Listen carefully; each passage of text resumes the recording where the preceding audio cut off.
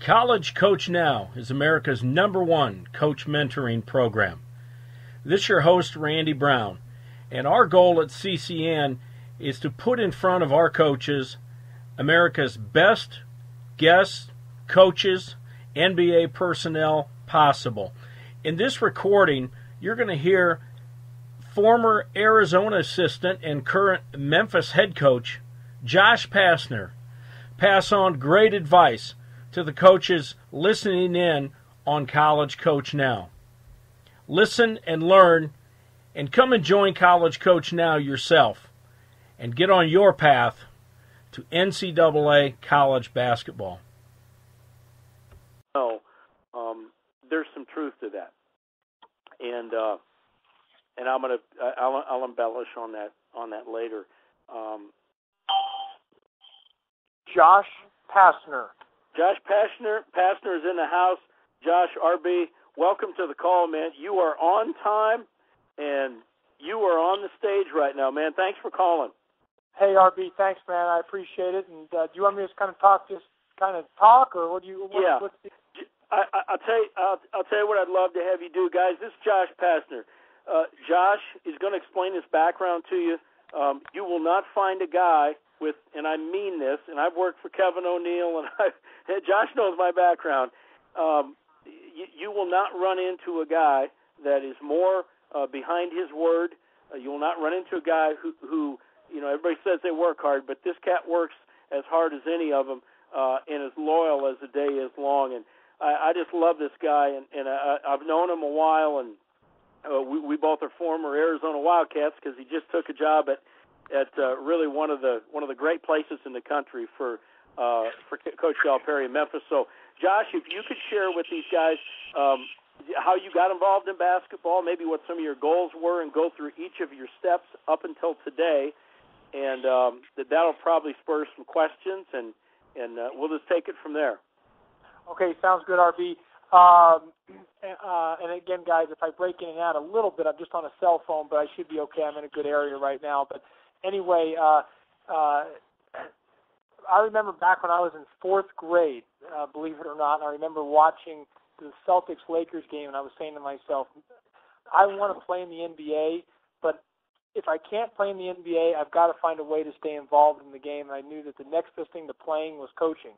And I know it sounds a little bit awkward and corny, but since that time, I can remember in 4th grade, I really put a lot of efforts into almost studying the game and really picking people's brains and doing the best I could to prepare myself to be a coach. Now, I still did all the work as hard as I can to try to maximize my abilities, and the reason I didn't play in the NBA, I 100% blame it on my parents because they gave me no athletic ability.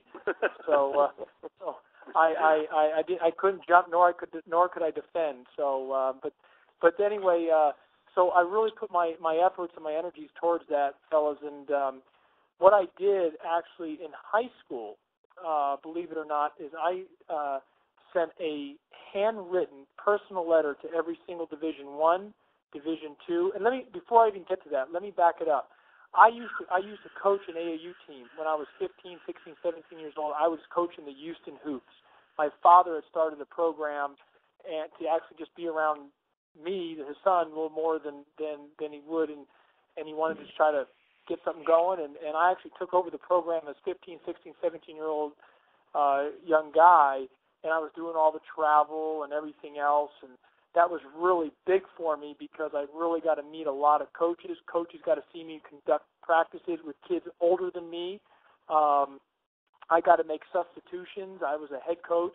Yes, it wasn't high school or college, but it was still you're dealing with the team. You're dealing with the administrative side of it, and then you're also dealing with the substitution and the X's and O's, the timeout, strategy, all that stuff. And so I did that in high school, and I actually had my own scouting service called Josh Pastner Scouting Service. So when I would go to the AAU events, I would actually have my own scouting service go around to watch every single game and send out a scouting service to about 120 schools. Obviously, free of charge, didn't charge a dime, but just got my name out there. And I had to remember a lot of college coaches would actually call me back and say, hey, we want to order your service. And I would just say, hey, man, I'm just 15 years old. You can have. So I really did it just to get my name out there. But my senior year of high school, I sent a handwritten personal letter to every single Division I, Division II, Division III, NAIA Division I, and NAIA Division II school in America, personal, handwritten. And I did it in a sense of, hey, I want to have a chance to get on your team. I want to play college basketball. I want to be a coach. I'm going to be a positive influence. I can work guys out all the time. There's no rules or restrictions since I'm a player. I can be in the film room. I can do anything extra. And probably pretty much the main school that responded to me was Arizona. And thank God that Coach Olson actually thought outside the box, believe it or not, and really felt that, hey, this is a pretty good deal. Here's this young guy. I can bring him in. He can work guys out. He can do everything that coaches are allowed to do. Plus, he wants to be a coach, and there's no time or rule restrictions or days of the week restrictions. And it was unbelievable. In my freshman year, I remember I was working out. I was all the time working with Libby and Michael Dickerson, Miles Simon, Jason Terry, and I was fortunate enough, very, very fortunate enough that I was on the team that won the national championship in 1997, and I stayed on there. And then when my time was done, I actually got my degree in 2.5 years. No units coming in, no summer school units. I took 45 hours my freshman year, 42 hours my sophomore year. That gave me 87. You need 120 to graduate. I took all 33 hours, 11 classes, 8 to 1 every day in my first semester of my junior year. That gave me my bachelor's degree, and then I took 18 hours of master's work in my spring semester of my junior year, and then in the fall semester of my senior year of eligibility, I did 15 hours of master's work plus a thesis, which gave me my master's, and then my 8th semester, my final semester of eligibility, I did 18 hours of PhD work. So I really was, and what I did it for, did I sacrifice some opportunities to go out and hang out? Absolutely, but I really did it to say that I got my bachelor's and my master's in 3.5 years, that I thought, again, when I was trying to be a head coach, I thought it would look very impressive to a president of a university or a board of regents saying, I'm serious about academics, because at the time I really believed that more as we got into the future, academics were going to be so important in everything, and that was going to be a big key. And as we can tell now, especially with Dr. Miles Brand and yes, winning and but academics are as vital now than ever. So I did that. Once I finished playing, I actually was. I want to throw this in here. I got to pat myself on the back on this one. I was 42-0 as a player at Arizona, but I only got in games that we were 30 and up. So I was always in games that everyone wanted a Pastner game, because that means we were going to be winning by 25. But anyway, so I stayed on as like a graduate assistant, then I moved into like administrative assistant, the video coordinator. I was just doing all these, those crazy jobs. But I stayed on staff, fortunately for Coach, because he let me do it. I wanted to stay on, figuring if I'm just going to make myself so valuable that when there's a chance for an opening of one of the full assistants, that I'm going to try to make myself so valuable to Coach that he's going to have to hire me from within. And God forbid, or God, thank God so much for that. Jay John, who was a very, very good coach, got the head job at Oregon State from Arizona. And when that happened, that opened up an opportunity for Coach to move somebody up or bring someone from the outside. And he came right in my office and just says, "You want the job?" And I says, "When do I start?" And then from there, I've been a full assistant for 6 years. And after that, I've had some other opportunities here and there. But, with Coach Calipari here to go to Memphis was good. And now I have a chance to have Lute Olson, Kevin O'Neill for a year, and now Coach Cal for however long to have on my resume. And hopefully that will eventually lead me to a head job. And you know what? People always ask me, "Man, are you going to get a head?" Let me tell you something. It is hard to get head jobs. It is extremely hard. It's so competitive. It's so tough. And I tell people, I don't know if I'm going to get one. I hope I get one. I would love an opportunity to run my own program, but I might not get a chance until I'm 45, 50. I might not ever get, I don't know. And the thing is, there's so many good coaches out there, so many good recruiters, so many good people, that there is high-level competition. So it is hard. It's a very, very tough profession. And that is why you just have to work your butt off, do things the right way, stay on the straight and narrow path, And you know what? In the end of the day, if something doesn't happen and he doesn't get your break, as long as you know you can go to sleep at night with a peace of mind, knowing that you've done all you could as a human being and as a coach to be the best you could that day, the rest is history. The rest is gravy. It means nothing. So that's the kind of attitude that I've taken, and I guess from there I'll open up to any questions. Yeah. Josh, that's such a great story. You know, what I really talk to these guys about is, you know, every path is unique. You know, and you would, I know you would verify this. You could take 100 coaches, and we all got a different way that we went about it. And so I encourage these guys that there is no wrong way to go about it. There's no wrong entry-level position. Somewhere along the line, you have to get experience. And you know, you're on with about 9 guys that I really feel confident, Josh, that, you know, someday we'll be sitting in that gym with you recruiting and say, hey, I was on a call back in 2008, and you know, and I really think that'll happen for these guys. But I really appreciate your description of, you know, what you had to do, and your path is so unique, but all of ours are. And in fact, we just got a young guy that got a job, you know, here this last week, so we're excited for him. But well, RB, the other thing is you're absolutely right. I mean, for all the guys that are listening, I mean, there is no exact answer. I mean, I'll give you a prime example. You look at a guy like Trent Johnson, who just got the LSU job. You know, he was on the staff at Washington that, unfortunately, when he was there, they had gotten removed, and the staff had got fired, and he bounced around. Gets the Nevada job, Stanford job, and now LSU. You know, I mean, look at the guy at Butler. You know, I mean, before he got a full assistant, he wasn't even in basketball. Mm-hmm. I mean, he was doing sales outside.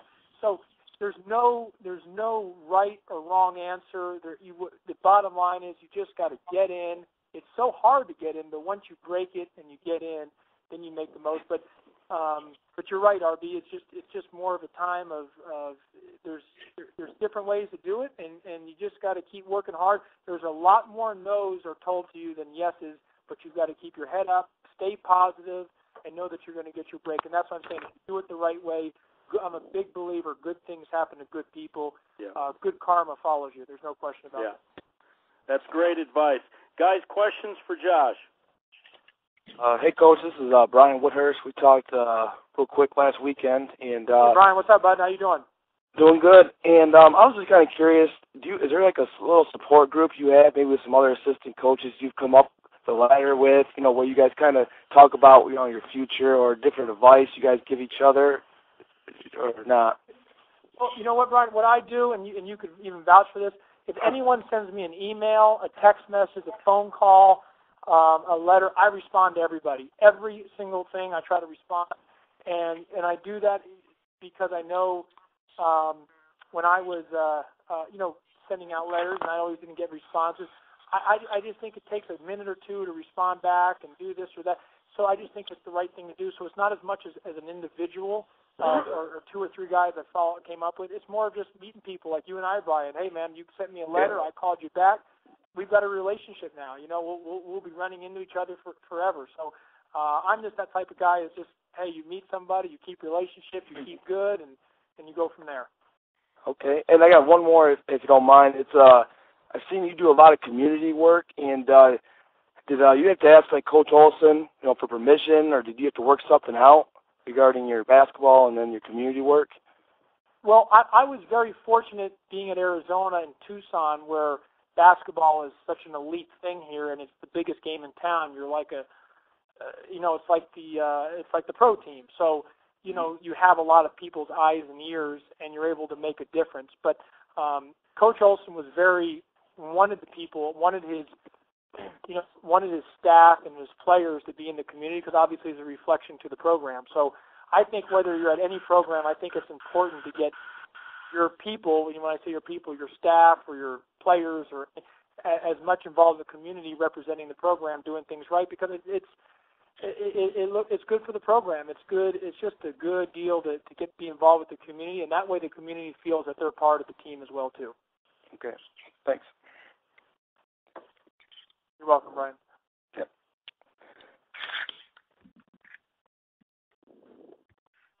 Questions out there? This is Brian Kelly. I got a question about skill development. I'm trying to establish myself as a guy that can make any kind of player better, make a bad player good, make a good player great, make a great player a superstar. I know you have that reputation, so how exactly did you go about it? Brian, that's a good question. You know, I'm a big believer in this. There's a lot of good coaches, Brian. I mean, I imagine you know a lot of basketball. You probably know a lot more than I do. I think there's a lot of drills. There's a lot of knowledge. It boils down to being fundamentally sound guys, playing hard and doing things right. You can come up with a million drills. You can do this, but when you're working out, if you keep it simple, the guys that when you're working people out or getting guys better on skill development, it's not, you don't need to overcoach yourself or overcoach or over strategize, because what happens is too much information means slower on the feed or they're not going to be as good as they need to be. So give them a basic point or two, come up with any drill that's a game-like situation. But the most important thing is they got to be doing being fundamentally sound. They've obviously, when they're working, it's got to be and they are working hard, game-like speed. And thirdly, as a coach, I think is the most important thing you can, especially when you're in individual workouts, is you cannot allow slip. If someone's doing it wrong, make them do it right. And if they're testing you and they're make them do it right. And if they don't want to deal with it, you just keep making them do it right. And that's the only way to get guys better. If you let a slip it, or if a guy travels, makes a great shot, and you don't say anything, you let it go, it ends up catching the kid later on. So the key for, not my belief, is no slippage by the coach, by allowing the player to have any slippage.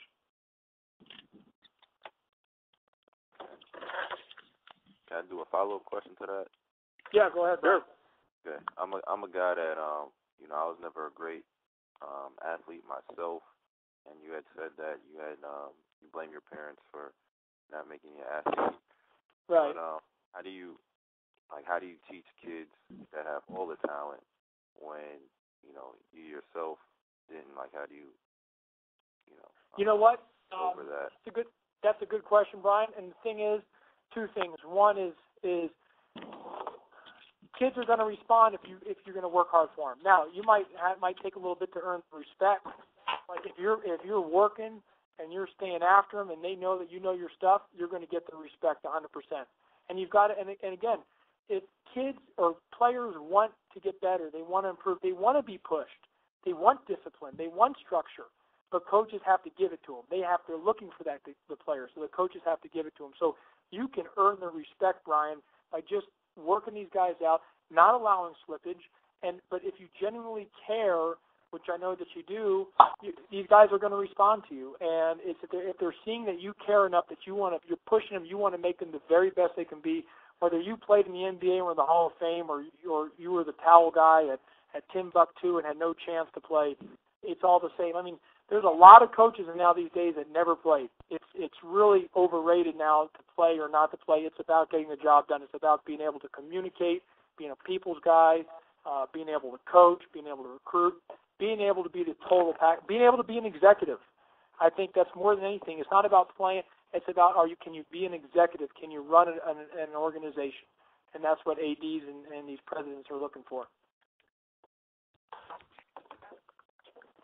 Coach, tell us, what was your mindset, your thought process when you found out that you were not going to be able to return to Arizona, and then the process leading to you taking a job at Memphis? Well, the thing with Arizona is Coach Olson and Jim Livingston, their athletic director, did not want me to leave whatsoever. I mean, they did all they could to keep me here. I mean, they really took care of me financially and everything else. But when Coach Cal called from Memphis, I've had some other offers from other schools, but I didn't pursue it. So this one, though, I thought the timing was right, because I thought that having, Coach Olson and Coach Cal, on my resume would be just extremely powerful. And obviously, I was under Kevin O'Neill last year for a year, so having those guys on my resume is really big. But Mr. Livingston and Coach Olson did not want me to leave, but I was so thankful that that I got their blessing, and that they said, you know what, if this is the best for Josh, we're going to back you. We're going to give you our blessing to do this if this is what you really want. And this is what I wanted. And so I'm, I left here on really good terms. Who knows? I want to maybe, obviously a dream job would be able to come back to Arizona one day. I mean, that's my alma mater, so that would be an unbelievable deal. But so that's why it's important I left on a good note, on a high note.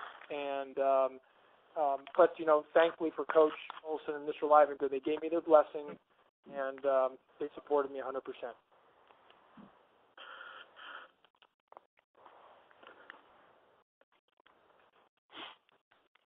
This is Mark Owens here. Congratulations on your new position. Thank you. What would you say as a young assistant in any type of college program? You talked about making yourself valuable, as valuable as possible.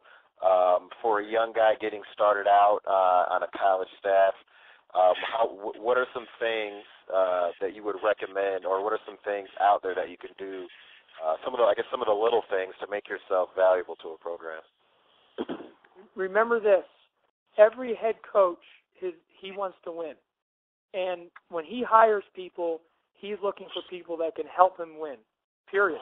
So there's not a direct answer. The direct answer is you've got to. What can you help that person win? Is it coaching? Is it recruiting? Is it player development? Is it academic? I mean, is it four different things? You have to find ways where you can help him win. You can make his job easier. You can do things that are going to put wins on his record, and whatever that is. And that's the talk when you're talking to coaches. That should be the talk you're talking about. Hey, everyone works hard, guy. But to separate yourself, what can you do to help somebody win? If it's just if you're just going to say I'm going to work hard, I'm going to spend a lot of hours. Well, if I was a head coach, yeah, you're going to be there from 6 in the morning to midnight, but that doesn't guarantee me you're going to help me win. How are you going to help me win? What are you going to do to help me win? Where do you separate yourself, and that you're going to help our program separate ourselves for us to win our conference, to us to get to the tournament, to have a chance to get to the Final Four? That's where you've got to really start in the words that you use is how can you help people.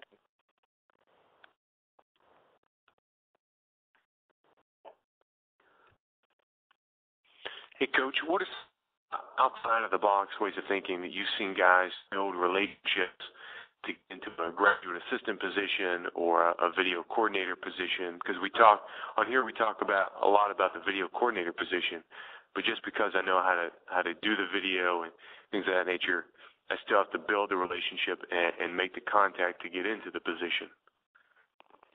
Well,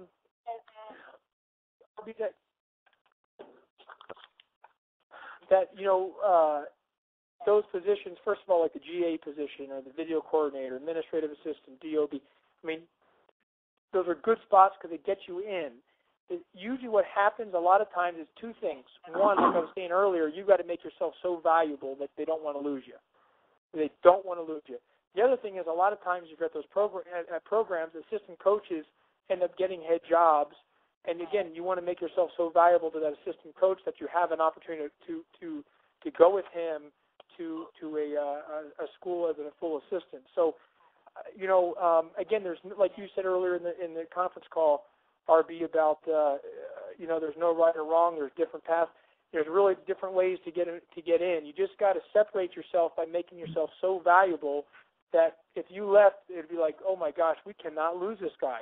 And all that's going to do is help give you strong recommendations from the head coach to other people, other assistants. When they get the head jobs, they're going to be called. So you just got to make sure you're making yourself so valuable. And again, that doesn't mean you have to be in the office from 5 in the morning to midnight. I mean, that means it's about being valuable and helping people win, helping people, doing the best job you can be, being a good guy, doing it the right way, being straight, helping the players. When I say help the players, getting the players better. Putting the players first. That's a big thing. Always got to put the players first. Thanks. How about one more question, guys? Yeah, Josh. Hey, I got one for you. My name is Tyler Irwin. I'm a Division III assistant out here in Simpson College and close to Des Moines, Iowa. just from a Division I assistant, one of my goals is to make the move up the ranks and try to get into Division I.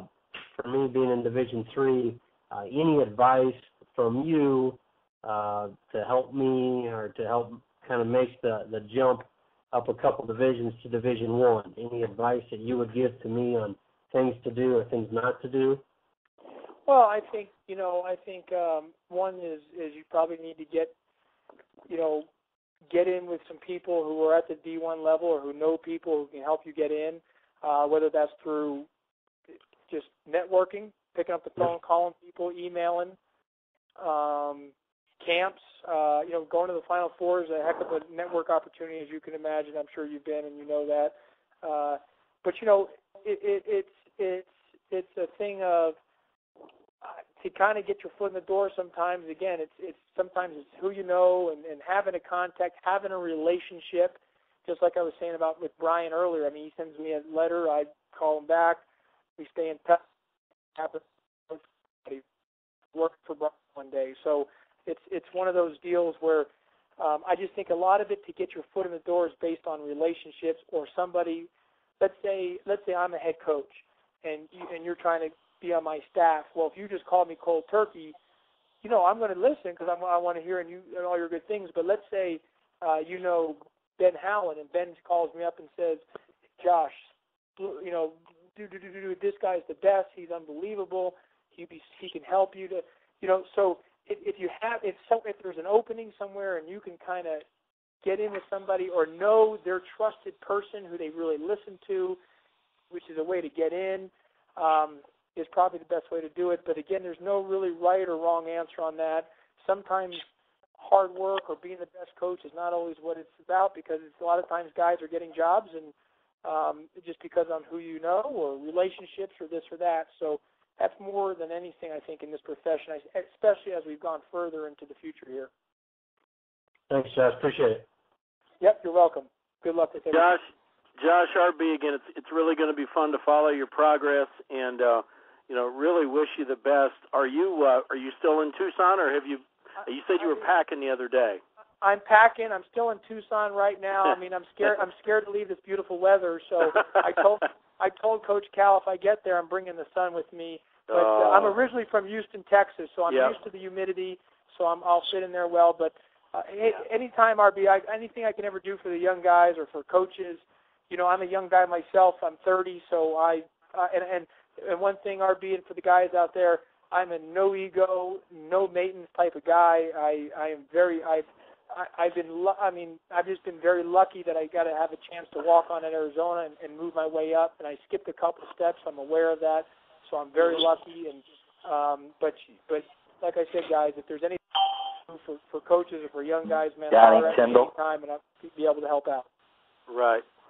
Well, listen, best of luck in the new job. I know I'll be in touch with you, and you probably don't have a new contact email out there yet, do you? I don't, but just, what, I'm going to have my email forwarded in my email over there when I get the Memphis one. So just send me to what I have at Arizona, and then whenever I get my new one, it'll get to me over there, and I'll let you know I have my new one. Can you just list that for the guys? Because I really think that one of the reasons this program is so good is because these guys can get on this program, and all of a sudden Donnie Tyndall just jumped in right behind you, and they get a chance to meet you guys and can really start to build those relationships. So if you would do that, that'd be great. Yeah, it's J.